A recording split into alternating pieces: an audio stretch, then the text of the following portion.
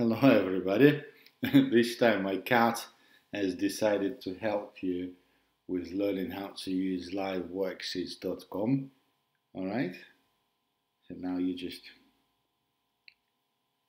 so say hello to everybody and go.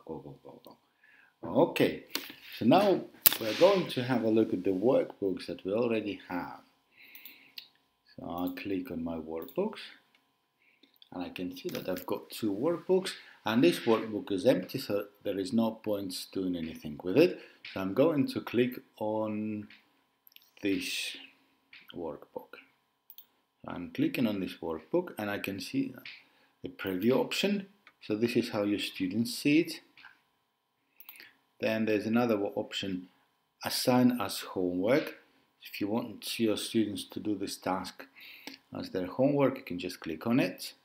Then you can move this workbook to another page, but right now we only have page 1, so there's nowhere to move it. And the next option is allow exercise repetition. So I recommend choosing 1 or 2 times your students can repeat this exercise, because we don't want to punish them. Maybe they don't get how to do this exercise the first time, so you can just allow them to repeat this exercise. I'll choose 2 times.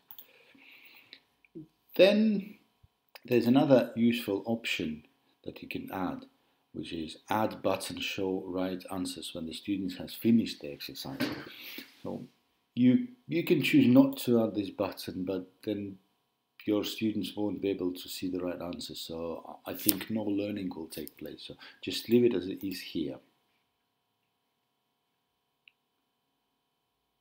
And then it gives me the warning, exercise repetition is enabled. If you add the button, students could copy the right answers and then repeat the exercise. Okay, I'm fine with this at the moment.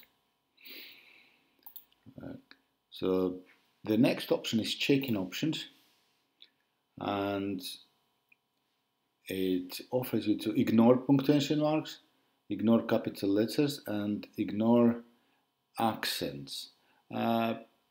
Accents, that's probably French or other languages when they have accents. I would say that for our purposes we can ignore it, because not everybody knows how to add these accents and use it on a keyboard. So we can ignore this, and we can ignore punctuation marks if you want to. And then basically that's it. Thanks for watching.